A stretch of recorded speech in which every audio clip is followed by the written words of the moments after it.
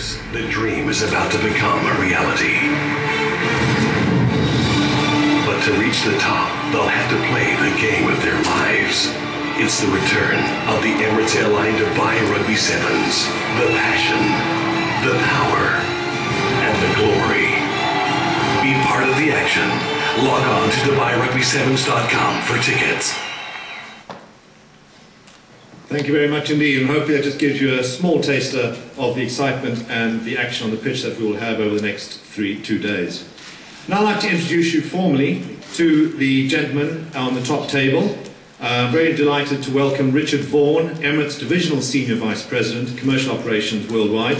Thank you for joining us, Richard, on behalf of the title sponsor for the Emirates Airline Dubai Rugby Sevens.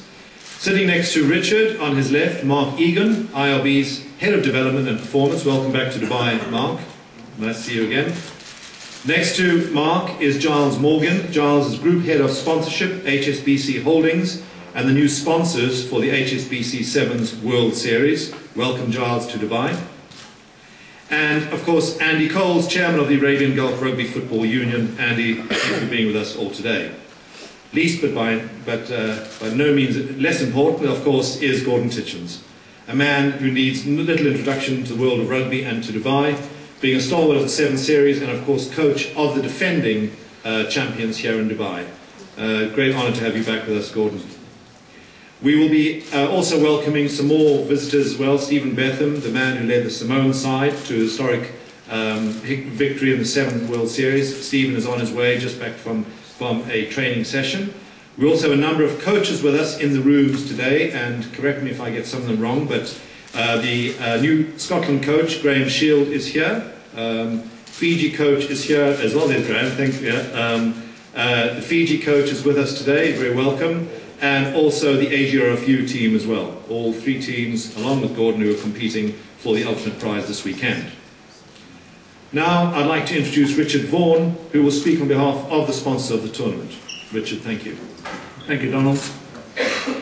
Ladies and gentlemen, friends from the media, good afternoon, and thank you for joining us as we look forward to the start of the Emirates Airline Dubai Rugby Sevens. 2009 was a landmark year for the Sevens and Dubai. In addition to the Emirates Airline Dubai Rugby Sevens, we hosted the Rugby World Cup Sevens, a showcase of the sport which we believe played a significant part in securing its inclusion in the 2016 Olympics. However, 2010 also promises to be a great year for the Emirates Airline Dubai Rugby Sevens. We welcome recent Commonwealth Games gold medalist New Zealand, while the fresh momentum given to the sport by the Olympics will drive the standard of rugby on display to new heights. Emerging talents in the 16 national teams competing now have even greater incentive to catch the eye and fans, both in the stadium and watching on TV, and they can expect to be entertained right from the kick-off. Last year, 86,000 spectators attended, and coverage was beamed to 140 different countries and watched in 255 million homes.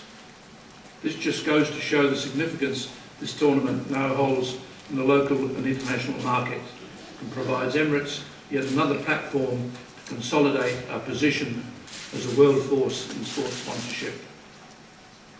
Although we are proud of our global involvement in rugby, the Emirates Airline Dubai Rugby Sevens is particularly special to us, having witnessed it grow into the biggest event on Dubai's sporting and social calendar.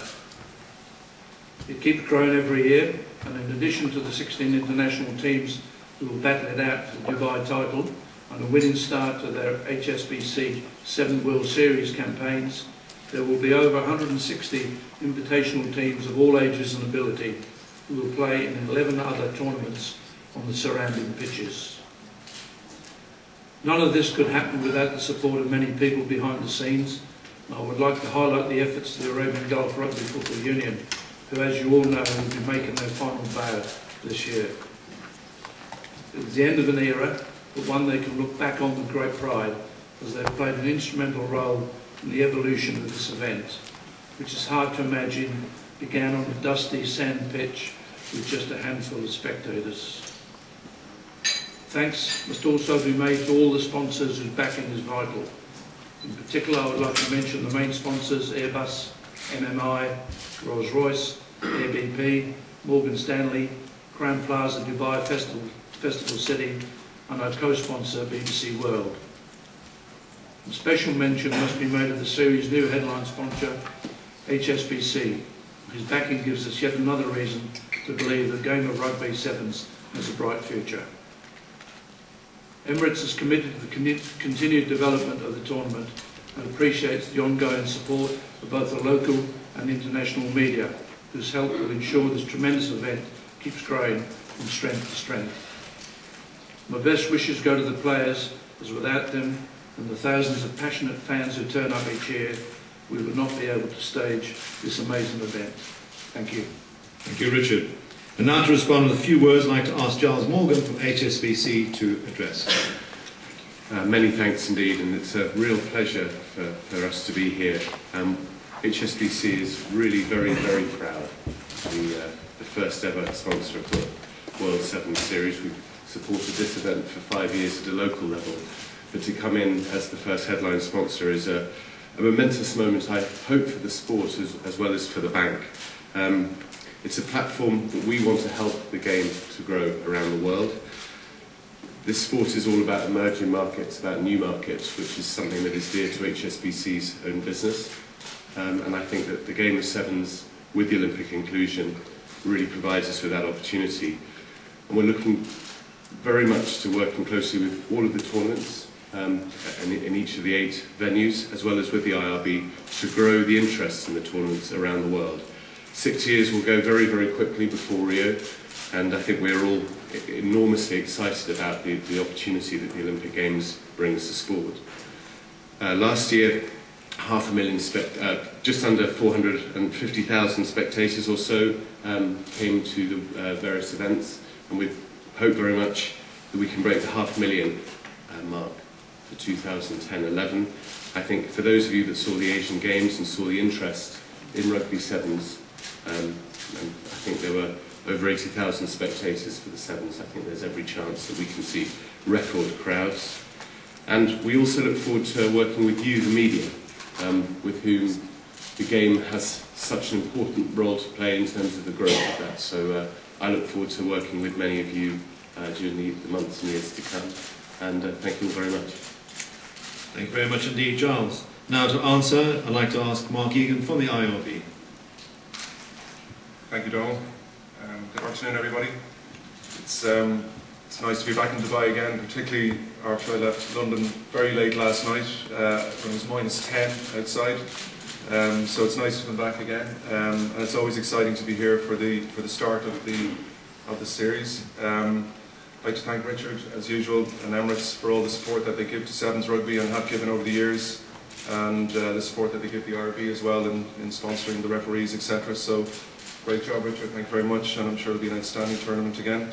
And also to Giles, it's a very exciting time for Sevens with the inclusion of the Olympics, and obviously now with the headline sponsor for such a prestigious global company like HSBC to come into partnership with us, and the commitment that they give to the sports that they work with, and not only in terms of the events but also in terms of grassroots development. We're very much looking forward to working with you, as I know the other tournaments are as well.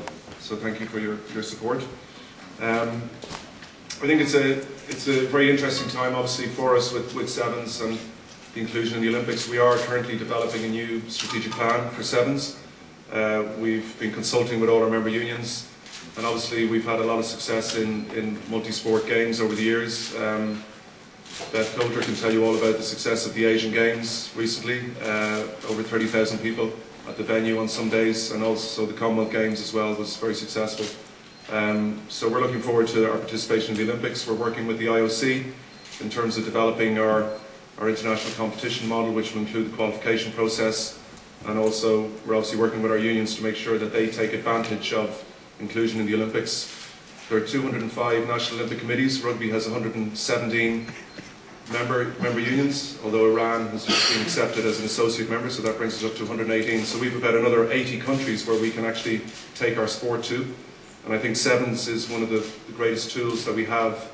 I think it's one of rugby's greatest calling cards. When you put a Sevens tournament in a place, it leaves behind a great legacy and impression for our sport. So we're looking forward to the next few years. We're in obviously 2016 in Rio and confirmed for 2020, so we have to make sure 2016 is successful. We'll be working very hard over the next 6 months to finalise the strategic plan and get it approved by our council next May. So it's an exciting time, and I'd like to thank Andy Cole and the work that the AGRFU have done over the years.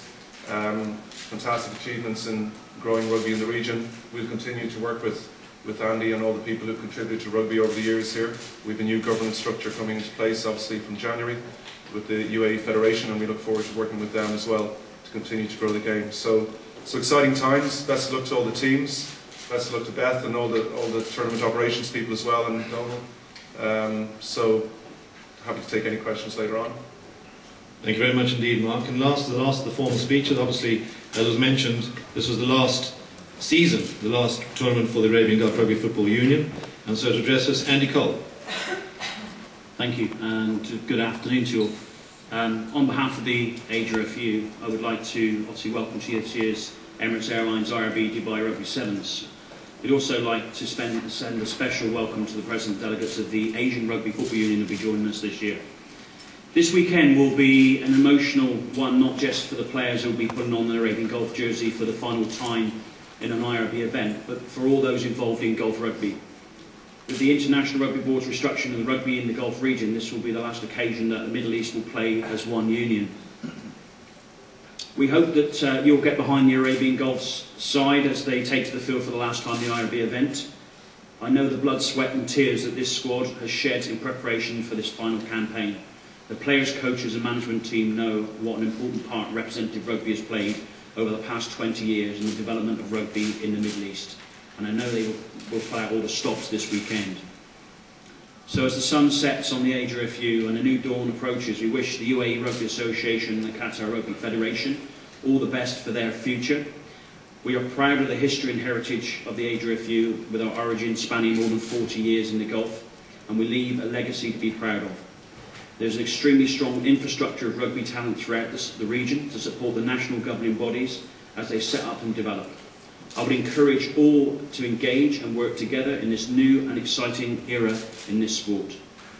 We know that the rugby community will always be on hand to help and support you.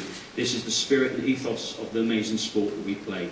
We thank ARFU and the IRB for supporting a new structure that will allow the continuity of rugby across the Gulf, so those countries without a governing body can continue to play the game. The AGRFU have far too many people to thank individually, so to all our past, present AGRFU committees, staff and players at all levels, to the many and new sections, both clubs and schools, have grown tremendously over the years. And I must say it's an amazing sight if you visit the grounds around the region and see thousands of young kids playing.